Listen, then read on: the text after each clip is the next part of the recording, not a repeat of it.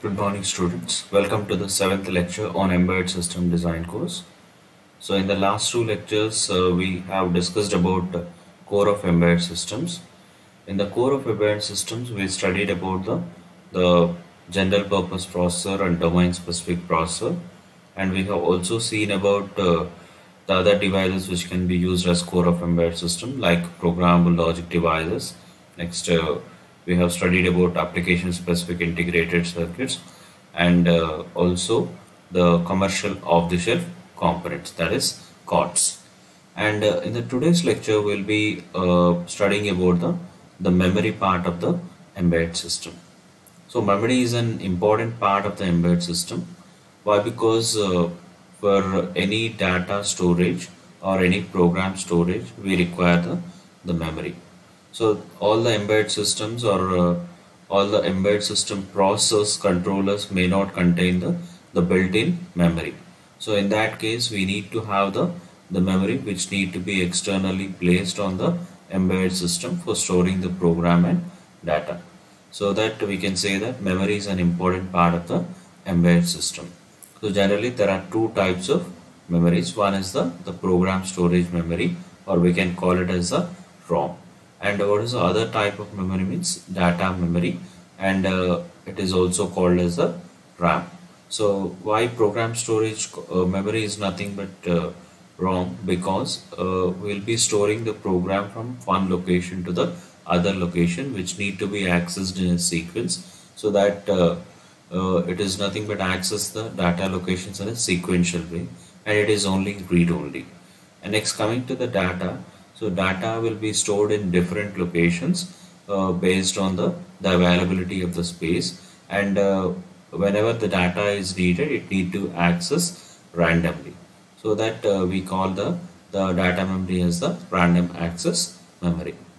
So as I told earlier, so certain embedded processors and microcontrollers contain built-in program memory as well as the data memory. And whenever this is available on the processor or the controller, we call it as the on-chip memory. It is called as the on-chip memory. And whenever it is not available in the microprocessor or controller, then it need to be added externally, and we can call it as the off-chip memory. And first we'll be studying about the program storage memory, that is nothing but ROM. And after that we'll be going on to the data memory or random access memory. So coming to ROM, so the main function of the ROM is nothing but it need to store the program instructions. And ROM also retains its contents even after the power is turned off. Even after the power is turned off, the ROM contents will remain same. That means they will not be erased if at all the power is not available. So that it is called as the non-volatile storage memory. Because in an embedded system, so that need to do some work for a lifetime, or as it is intended for some specific application, it need to have that program for its lifetime. If at all power is off, that should not lose the content. So that so ROM is used for storing the program, and we call it as the non-volatile storage memory. Why? Because its contents will be retained even when power is turned off. And depending upon the fabrication, erasing and programming techniques, the ROM, that is program storage memory, are classified into different categories. So we'll be seeing what are the categories. So one we have is nothing but the masked ROM. It is mrom. It can be simply called as the masked ROM. So we'll be studying in detail about each of them in detail in the next slides. Next we have programmable read-only memory. There is nothing but one-time programmable memory. And coming to the other memory, read-only, that is read-only memory, we have EPROM, that is erasable programmable read-only memory. And next we have E2PROM, it is electrically erasable programmable read-only memory. And next we'll be studying about flash memory, and there is one category of ROM which is uh, which is nothing but also comes under the RAM, also comes under the RAM. So we'll be better studying this topic under the RAM section itself instead of the ROM section. It is a RAM, but it is non-volatile in nature. So as we say, non-volatile memories are nothing but can be considered under ROM, but it is a RAM, so that will be studying under the RAM section itself. Okay, so if you have not yet gone through the core of embedded system, please go through that.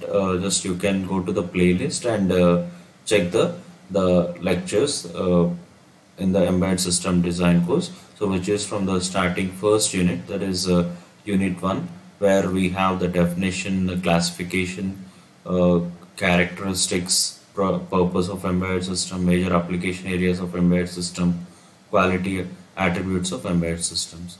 And in the unit 2 also we have 2 lectures on core of embedded systems.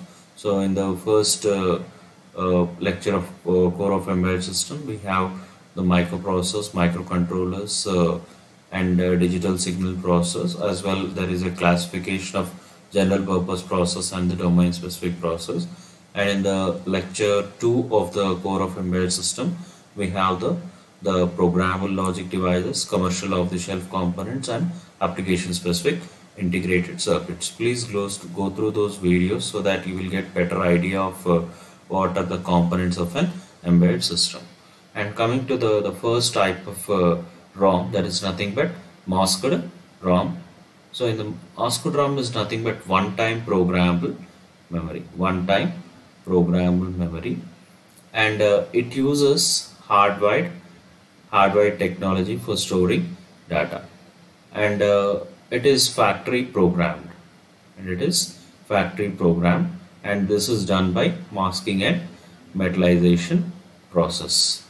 And how this is done means according to the requirement of the end user, or what is the data needed for the end user, so that will be programmed by using masking and metallization process, and that is done at the factory itself, and it is done using hardwired technology. What a hardwired means, masking and metallization process, and it is only one time programmable. Why? Because user cannot program it. It need to be programmed only at the factory. Why? Because it includes some masking techniques, metallization technique that may not all be available at the end user. So it is called as the masked ROM. And what is hardwired means? So they will be making the IC in such a way that we cannot modify the data. That is, the wiring will be laid, or the particular places where we need to store one, so the wiring will be laid, or wherever 0 is noted, the wiring will be not there. So like that will be designed, and it will be storing the data which is needed for the user. And the advantage of this mrom is nothing but it is low cost for high volume production. That means whenever we have the mrom produced in large number, then the cost will be very less, and it is also least expensive type among the solid state memories.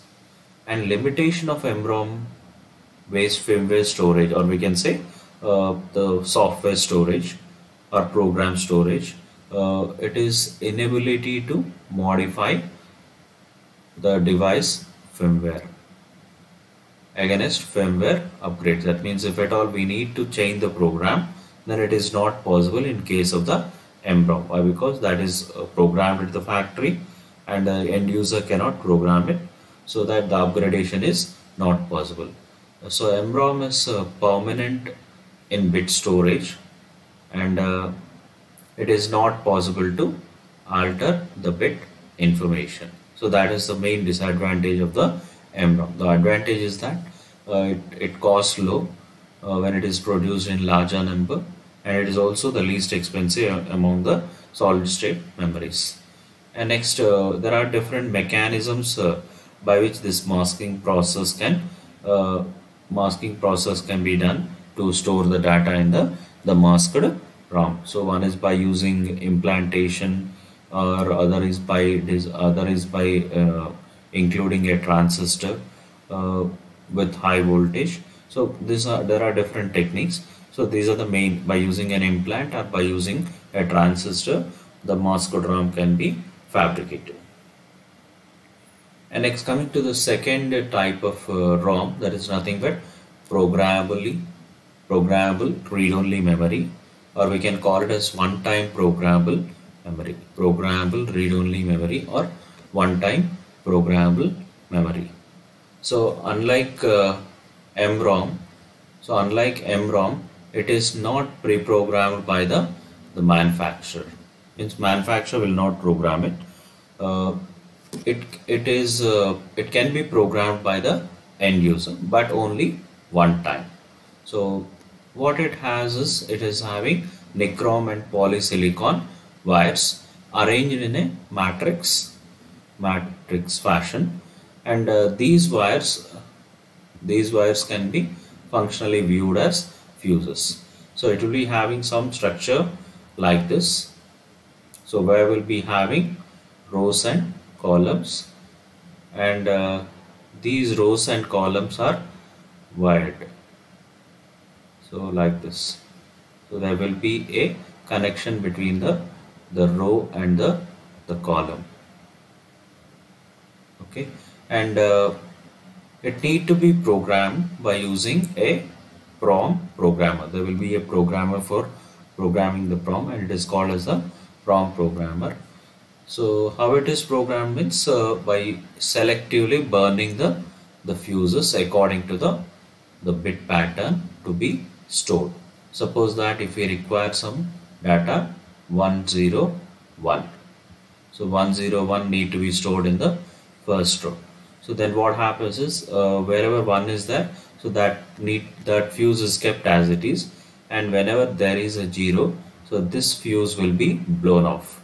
So this fuse will be blown off, and if we require some 001 in the second row, then what happens is, so as this is 0, so this fuse will be blown, and this is 0, so this fuse will be blown. As this is 1, this fuse will remain as it is. So the fuses which are not blown or burned represents the logic 1, as we have taken an example here. So whenever fuse is available, so that is treated as 1, and whenever the fuse is blown off, whenever the fuse is burned or blown, that represents the logic 0. But default one is nothing but logic 1 itself. Why? Because the manufacturer will be providing the PROM IC with the fuses available, and based on the user requirement, user can use the PROM programmer and blow off the fuses wherever it is needed. That means whatever the bit pattern he will be storing, according to that the fuses will be blown off, and it will be storing that particular data. And so it is widely used for commercial production of embedded systems, so whose prototype versions are proven and the code is finalized. So why? Because it is one-time programmable. So whenever the code is final, or we can say the prototyping is completed, and the final version of the code is available, then what user can do is it can just dump the code into the, or whatever the manufacturer is there, he can directly dump the code into the PROM using PROM programmer. Okay, so that is how this is widely used in the commercial productions of embedded systems, and it is also a low-cost solution for commercial production, and it cannot be, OTPs cannot be reprogrammed. That is the disadvantage. So advantage is that it is low cost and it can be used in the commercial production of embedded systems. Why? Because the final code can be easily dumped into the PROM using PROM programmer, and the disadvantage is that it cannot be reprogrammed. That means whenever there is an upgrade, so we can't change the program. That is the disadvantage. So coming to Morse-code ROM, so we have seen that in Morse-code ROM, the programming is done at the factory itself. So end user has no possibility to program. So any upgrade can also be not included in the masked ROM as well as the PROM. And next, coming to the next type of ROM, we have electrically erasable read-only memory. There is nothing but EPROM. EPROM. So EPROM has the flexibility to reprogram the same chip. So whatever the drawbacks we have in masked ROM and PROM, so masked ROM cannot be programmed by the end user, and the PROM can be programmed by end user but only one time. So that disadvantage is avoided by using this EPROM. That means it can be reprogrammed. The EPROM can be reprogrammed by erasing the content which is already present on the EPROM chip.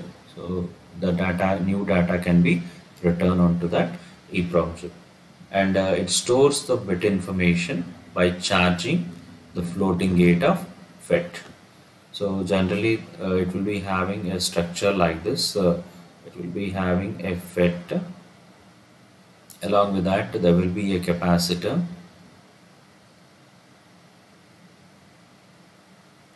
So it depends upon which type of EPROM it is using. So it is nothing but a FET. It will be storing in the form of a charge. It will be storing in the form of a charge, and the bit information, whenever it is charged to 1, it will be storing there 1. If it is not charged, then it will be storing 0.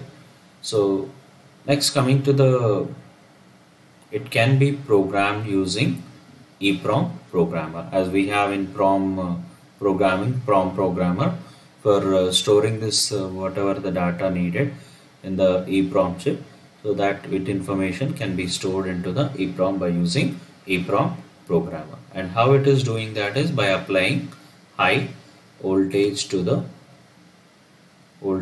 charge the floating gate. So whatever the floating gates are there, so they need to be charged. Why? Because if at all we need to store there 1, it need to be charged, and if at all we don't require 1 there, that is, if you require a 0, so that will not be charged. So like that, the EPROM programmer will be programming the IC, that is EPROM IC, and it contains a quartz crystal window for erasing the stored information. So as I told earlier, we can't directly store the new data into the EPROM IC. It need whatever the data which is already available, that need to be erased, and only after that we can write the new data. So for that purpose, for erasing the earlier information, so you need to have a quartz crystal window. So there will be a quartz crystal window, and that window need to be exposed to ultraviolet rays for a fixed duration. Then the data which is stored in that window portion will be erased off. After that, you can write the new data. So even though the EPROM chip is flexible in terms of reprogrammability, it needs to be taken out of the circuit board and need to be put in EV eraser for 20 to 30 minutes. So there is a reprogrammability flexibility in the EPROM, but the disadvantage is that we can't keep it on the board and we can reprogram. Why? Because it need to be kept to the UV light, and that too nearly 20 to 30 minutes it need to be exposed to the ultraviolet rays. So that is the disadvantage. And next, coming to the next type of ROM, we have electrically erasable programmable read-only memory. We can simply call it as EPROM, EEPROM or E2PROM. Okay, so EEPROM or E2PROM, so it gives flexibility to reprogram the same chip as using electrical signals. Okay, so whatever we have seen in EPROM, the erasing is done through the ultraviolet rays, but here the erasing is done through the the electrical signals itself, so that it is called EEPROM, electrically erasable programmable read-only memory. And the information contained in EEPROM memory can be altered by using electrical signals. Okay, and this alteration can be done at the register level or byte level. That means if we have some 101, so that can be changed to 110. So like that, the byte information. Suppose I am taking an example of 3 bits, but generally the byte consists of 8 bits. Suppose if we have some 1110 and 1111, so that need to be modified to some information. So 10000001, that is nothing but 8 bits. So the total 8 bits can be modified at a time by using the EEPROM, and they can be erased and reprogrammed within the circuit. So the advantage in this EEPROM is that we can keep it on the board itself and reprogram by erasing the data, but that is not possible in case of the EEPROM. It need to be taken out of the circuit and it need to be placed to the ultraviolet rays for a time of 20 to 30 minutes to erase the data, and after that the data need to be returned. And next, so these chips include chip erase mode. So this is used for erasing data in the few milliseconds. So the data can be erased by using the chip erase mode, and that too within few milliseconds we can erase the data. So this provides greater flexibility for system design. Whatever EEPROM is that also offers the flexibility, but whenever we need to reprogram it, it will consume some more time. In this EEPROM, that time has been reduced to few milliseconds, or we can say seconds, so that it provides a greater advantage over the EEPROM. But here also there is a limitation. The limitation is that the capacity is limited when compared to a standard ROM. So in standard ROM we'll be having the storage in range of few kilobytes, but in this case the storage may be limited in nature. And the next one we have in program storage memory is the flash memory. So it is also a variation of EEPROM technology. The flash is nothing but flash memory is a variation of EEPROM technology. So it combines the reprogrammability of the EEPROM, whatever the reprogrammability feature of the EEPROM which we have studied, so that along with the high capacity of the standard ROMs. So in the earlier slide itself we have seen, so the disadvantage is that it does not have the high capacity as a standard ROM, so that is avoided by using this flash memory, which is nothing but high capacity of standard ROMs along with whatever the reprogrammability of the EEPROM. And here the data is organized in the sectors, or we can say blocks or pages. So the data is organized in the form of blocks or sectors, or we can say in pages also, and this stores information in array of floating gate MOSFET transistors. So here also the data is stored in the form of floating gate MOSFETs itself, and the erasing of the memory can be done at sector level or even at the page level. So whatever we have seen, the data is organized in the form of sectors and pages. So we can do the erasing even at the sector level or page level without affecting other sectors and pages. Okay, and the sector, whatever the reprogramming flexibility what we have got, so this is only available only after the sector or page is erased off. We can store or for any type of memory only after erasing the data we can reprogram the any type of memory chip. So here also the same thing, the pages or sectors need to be erased before reprogramming. And next, as I told earlier, we have one more, that is NVRAM. So it is non-volatile, that means which is a feature of ROM, but it is a RAM itself, so that will be considering under the the RAM section itself.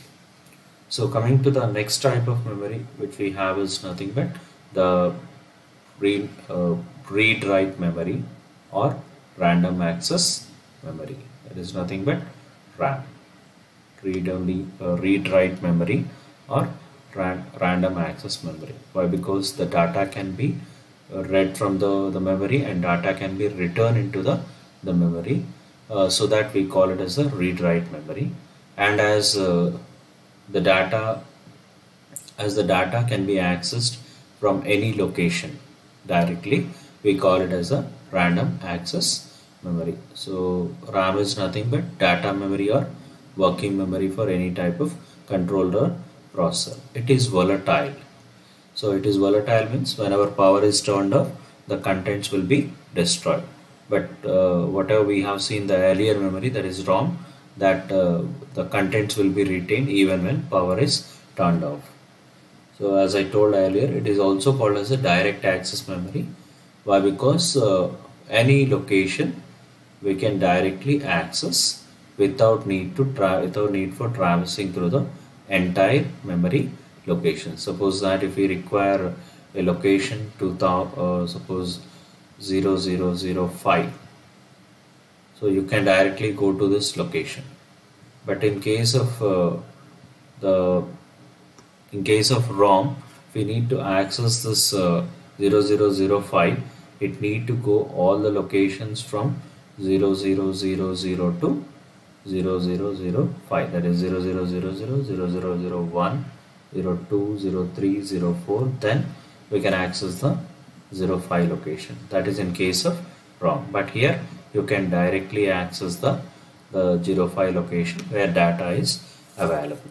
Okay, so that is random access. Random access of memory location is nothing but random access memory. So in read-write memory or random access memory, that is RAM. So we have three types, that is SRAM, DRAM and NVRAM.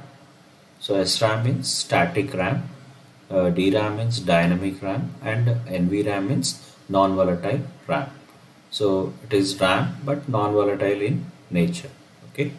So coming to the first one, that is under the RAM category, we have static RAM, or we can simply call it as a SRAM. So it stores data in the form of voltage. It stores data in the form of voltage, and it is made up of flip-flops. So coming to its implementation, so a SRAM cell, or we can say a 1-bit storage, can be realized by using 6 transistors, or we can say 6 MOSFETs. And in this 6 MOSFETs, the 4 MOSFETs will be storing the data in the flip-flop. So you can observe here a cross-coupled 4 transistor structure. So this is nothing but cross-coupled 4 transistor structures where data will be stored. And we have other two transistors, so that can be used for controlling the access. So these are the two. So these are the two which are used for controlling the access to the memory cell, and these four are used for storing the information. That is for only storing 1 bit of information. So there will be a cross-coupled flip-flop structure. So this is the structure, and this will be storing the information, and this 2 transistors will be allowing access to this memory location. And next, it is a fastest form of the RAM, which is available, and it is fast due to its resistive networking and switching capabilities, as it can switch very much fastly. So it is the fastest form of the RAM available. And coming to the second category of the RAM, we have dynamic RAM, or we can say DRAM. So DRAM stores the data in the form of charge. So it is made up of MOS transistor gates, and you can find here the structure. So there will be a MOSFET, along with that there will be a capacitor, and this capacitor will be storing the charge. So that's how the data is being stored in the DRAM cell. The advantages of this DRAM is that it is having high density and it is also low cost compared to the SRAM. So why it is having high density means it uses just a single MOSFET along with that a single capacitor. But coming to the SRAM cell, it uses 6 transistors for storing only 1 bit of information. But here only one transistor is needed for storing 1 bit of information. So why? Because if we consider some space, so in that space we can have more number of DRAM cells rather than SRAM cells, so that we can say that the DRAM is having high density, and as it can store more information with the same area which we considered for SRAM, so it will also cost very low compared with the SRAM cells. So one disadvantage is there with the DRAM cells. Why? Because it is stored, the information is stored in the form of charge. What happens is there will be a leakage. So that leakage, that means of the time the data will be leaking to the capacitor so that it need to be periodically refreshed. It need to be periodically refreshed as the capacitor discharges.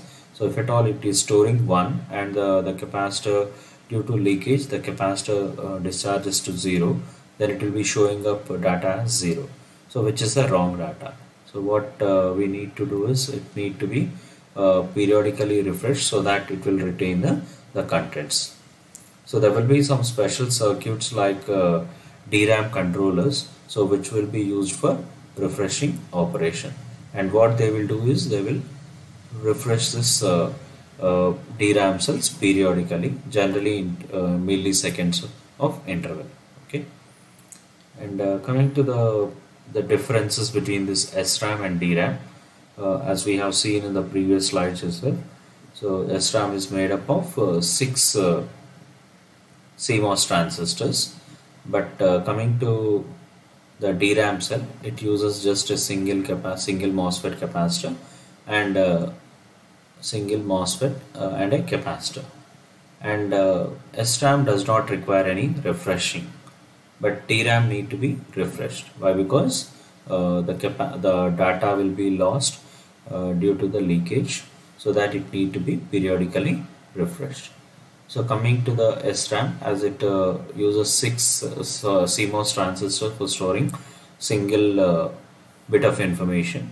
But coming to DRAM, it stores the 1 bit of information with a single MOSFET and a capacitor. So it is having high capacity or high dense. Coming to SRAM, it is having low capacity or low dense. And SRAM is the most expensive one. And coming to this DRAM, it is very less expensive. And coming to operation speed, so SRAM is fast in operation, and the general typical time for accessing the memory location is nothing but SRAM memory location is 10 nanoseconds. DRAM is slow in operation. Why? Because due to the refreshing requirements, it is slow, and generally its access time is 60 nanoseconds. So coming to writing operation, the DRAM will be faster in writing operation. Why? Because for reading, the refreshment need to be done, so that it will consume more time, but during write operation we are just writing the data, so that it will be consuming less time. So we can say in write operation DRAM can be faster. And next, coming to the that is one more category under the RAM, that is NVRAM. So it is random access memory, but it is having a feature called non-volatile, which is present in the ROM, where contents will be retained even when power is turned off. So random access memory, we can say that NVRAM is nothing but RAM with a battery backup. So why? Because there is a battery which will be continuously running, so there will not be any power off, and it will be retaining the contents of the RAM. So it is nothing but a static RAM itself, but with a minute battery.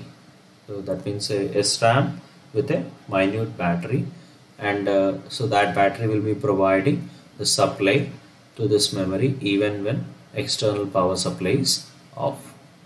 And this two, that is SRAM and battery, are packed together in a single package, and it is non-volatile storage. Why? Because there will not be any power off, so it is non-volatile in nature. And generally its lifetime is nothing but around 10 years. NVRAM lifespan is around 10 years. It is based on the battery backup. That means if the battery lifetime is more than that, then its lifetime will extend also. So DS1744 from Maxim or Dallas is nothing but an example for 32 kilobyte NVRAM. And in the next lectures will be discussing about the topics is memory according to the type of interface. Next we'll study about what are the memory shadowing techniques, and also about the memory selection for the embedded systems. And after that we'll be going into the another part that is sensors and actuators, and after that we'll be having the communication interface. So subscribe to the channel and press the bell icon so that you will be receiving the notifications whenever I upload a new video. So please do like, share and subscribe. Thank you.